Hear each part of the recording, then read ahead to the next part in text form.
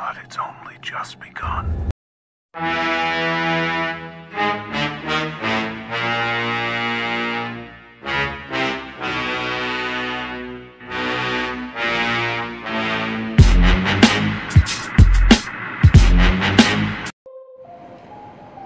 So what's going on, everybody? It's your boy QuestX, and I want to talk about something that was brought to my attention. Shout out to Ticket TV, 78 Sports TV, a few other people. 93 Sports, he hit me up and he asked me about what my thoughts were on the situation about Conor McGregor basically saying "dance for me, boy" to Floyd Mayweather. Now listen, I am in no way defending Floyd Mayweather as if I forget that Floyd Mayweather is a buck dancing coon.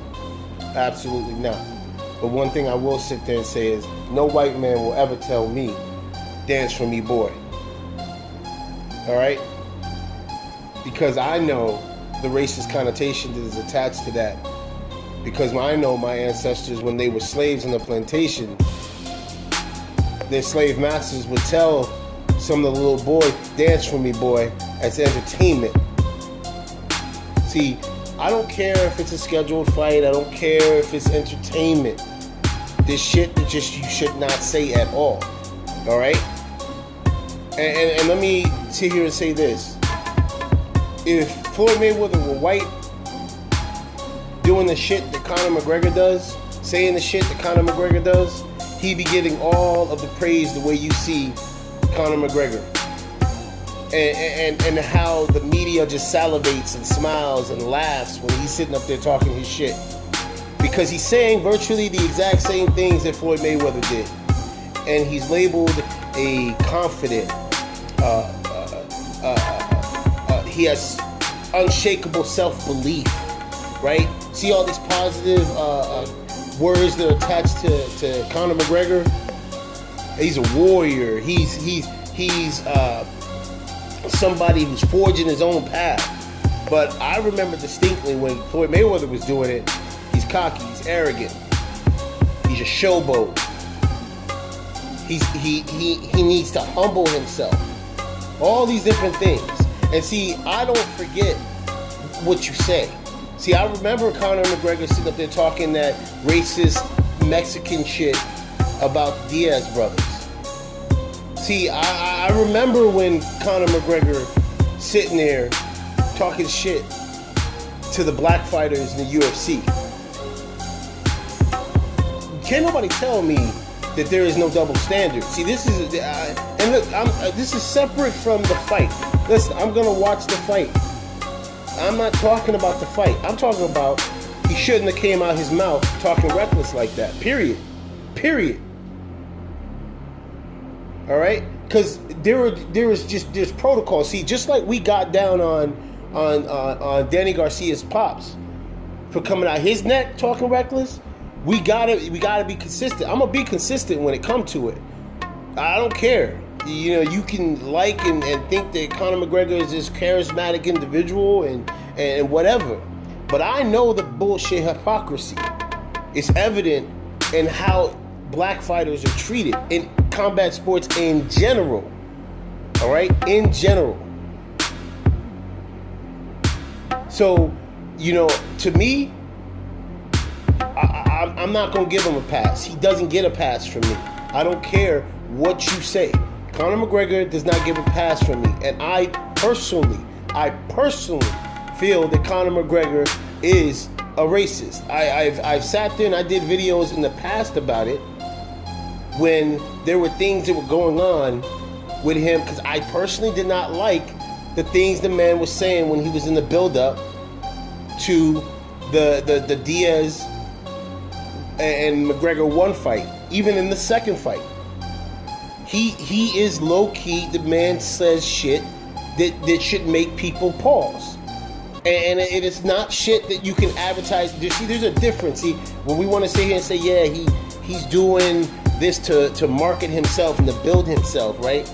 There's a way you can do it without bringing race into it. He does it, and he does it low-key all the fucking time. And his fans are worse. See, I know experiencing the Pactars that came around But Conor McGregor got some devious little racist ass fans. You can go on the videos right now promoting this fight and you'll hear shit and you'll see shit.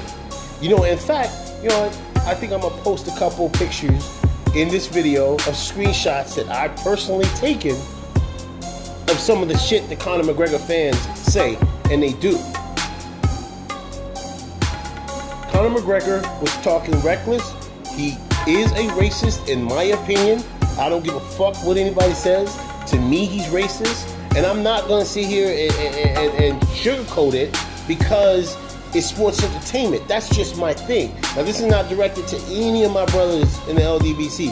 And this is not directed to anybody else. If you got a different perspective on it, then that's your perspective, and I respect it 100%. But to me, dude should never have said no shit like that. Period. This your boy Quest X. I am out. Peace. Still greets him regardless of result. We're sending Rafael on a 4-day media run throughout Brazil in a couple of weeks, and we've got to book him a hotel. I've got to book him a hotel in his own home country. So that should tell you all you need to know. He will never step off a plane and receive a hero's welcome in the country of Brazil because he ran from the country of Brazil. He didn't trust his own. And that's why Jose is the true champion in his country. And this guy is just, this guy in Brazilian lingo is a gringo. And that is the truth.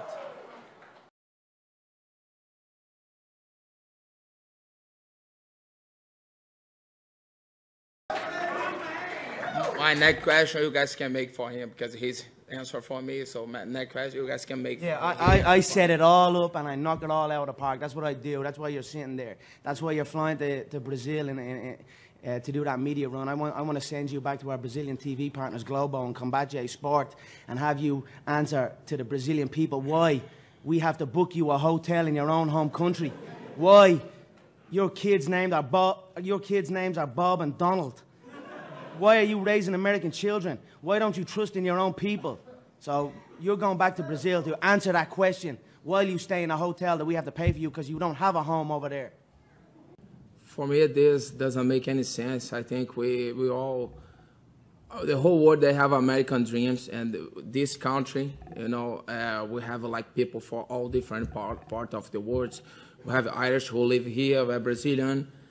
And I think these people doesn't deserve to be called traitors, you know. I just think about that, and this guy is calling me traitor just because I live here. I have my kids here, you know. I live with my family, and so we have people around the world who lives in the United States, and these people doesn't deserve to be called traitors.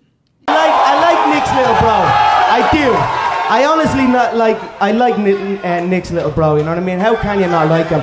He's like a little cholo gangster from the hood. But at the same time, he coaches kids jiu-jitsu on a Sunday morning and goes on bike rides with the elderly. He makes gun signs with the right hand and animal balloons with the left hand. So